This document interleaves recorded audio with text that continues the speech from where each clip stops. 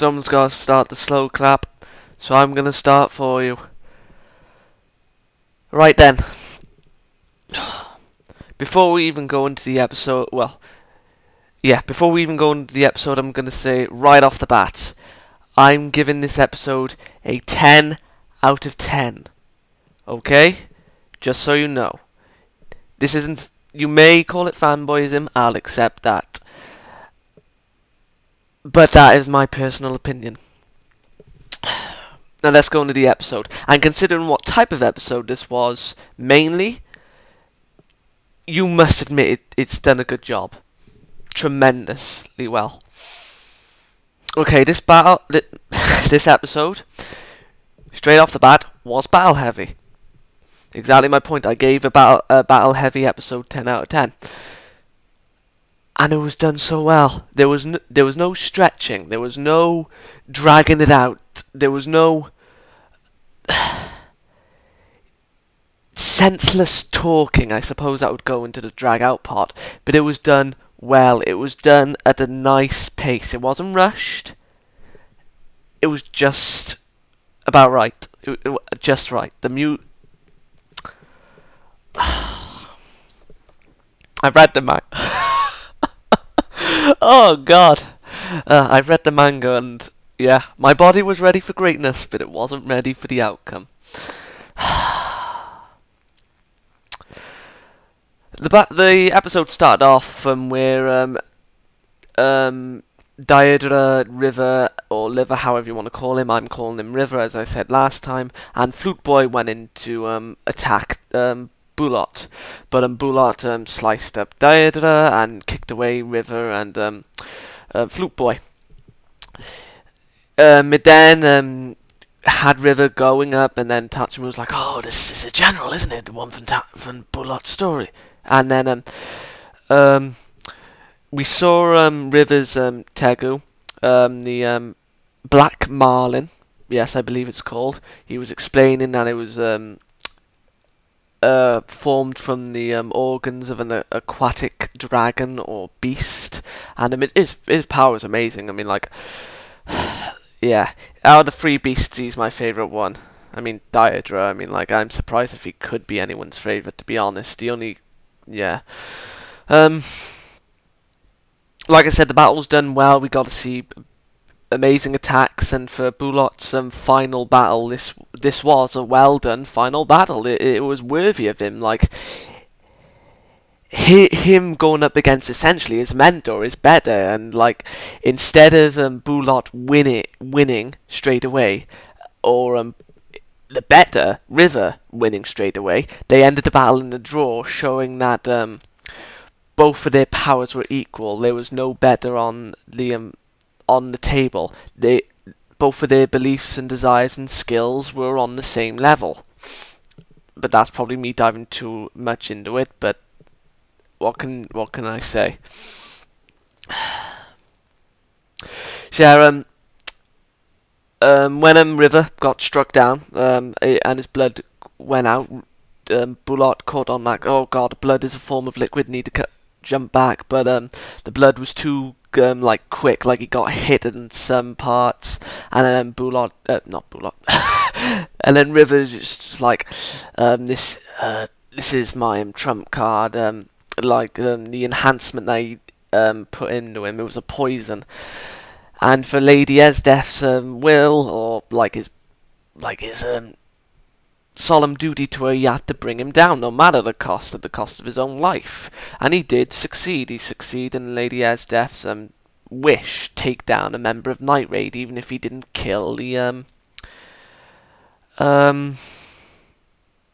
target, the initial target mainly.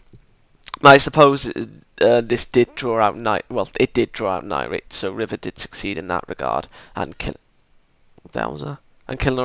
him off. Not only that, we got more insight into Esdeath's personality. Now then, we know that she's a sadist, even more so from the manga readers, but I'm just going on from anime experience now.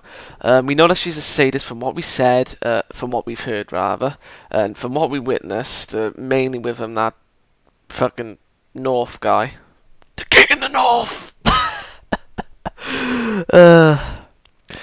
And she can be a caring person, but that care, like to River, she helped him out. She saw him as a tool, yes, as a strong tool, but she cared enough to exonerate him, like clear him of his crimes. When River was like, "Oh, I can't, even if I could join your army.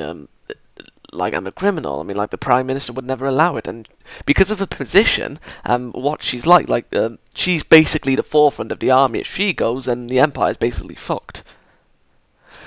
So the Prime Minister won't like argue with her. If she wants River on her side, whether he's a criminal or not, the Prime Minister will allow it. And she also said that any other troubles, if there's anything else troubling you, I'll sort it out. Yes, she's a sadist, and yes, her reasoning for getting River out was not in a pure way, so to speak. I can't really word it, but it was in a kind way. Like, he's on his side, and essentially she was saying, any more problems that arise for you, I will sort them out no matter what. So she's a sadist, but she looks out for her soldiers. So she's a compassionate leader at the same time as being a sadist at heart, really. So like she has a Tsunda side and a dire side, however it's pronounced. Yeah, not only that, but Tatsumi. Bulat passed on the torch of incursio to Tatsumi, and he wielded it well. The armor evolved to suit him, and he defeated Flute Boy like it was nothing. I mean, that was a perfect show. I mean, like Flute Boy is basically talking himself big, like, "Oh, I'm the trump card," and I'm just like, "No, you're not the trump card of the three beasts. Get the fuck down. River is the trump card." So, with a single, like, call it, hold on, again, bad at myself. When the Flute Boy was bringing him down before, obviously incursio evolved to suit Tatsumi. Tatsumi was even having doubts in himself, and then Bulat punched him, and he was like, "Are you gonna let the words of your enemy get to you?" I mean, like, it shouldn't really, because it's basically the person that he's looking up to. Tatsumi looking up to Bulat. He's basically passing on something that he thought he'd never have, incursio, or being like Bulat, because essentially having incursio, he's now being Bulat. Well, not being Bulat, he's like in the shoes of his idol. Sharon back to the fight with Flute Boy, single punch blocked, and like Flute Boy was like, "Yeah, I've got this," but then no. The shockwave just burst him back, and the blood just spattered. His body was crushed, and then he died.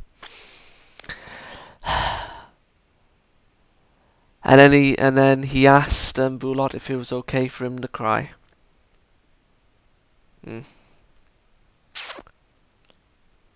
And then we also have a setup with Kurome. Now, with Kurome, I'm going to be the 6. A member of the 6, really. And I'll say this, like, going to a manga side now, the 6 that are being mentioned, I'm not going to say who they are, obviously, but those 6 were initially intended to add on to the 3 beasts. During the meeting, I think, yeah, I don't think she mentioned asking for 6 Tego users in the meeting in the anime. In the manga, she did. I mean, there was a lot of stuff skipped from the meeting, like, but yeah, minor, but still. I mean, like, insane. I made it look like she had high hopes for the 3 beasts, which is essentially what she did.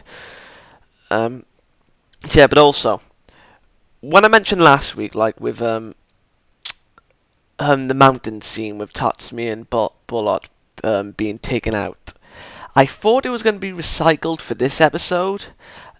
I'm kind of bummed that it wasn't, but I'm hoping that it's recycled for next episode, and if it's not, that scene is basically gone, and I'll be extremely disappointed if it's not in next week. I will say it this now.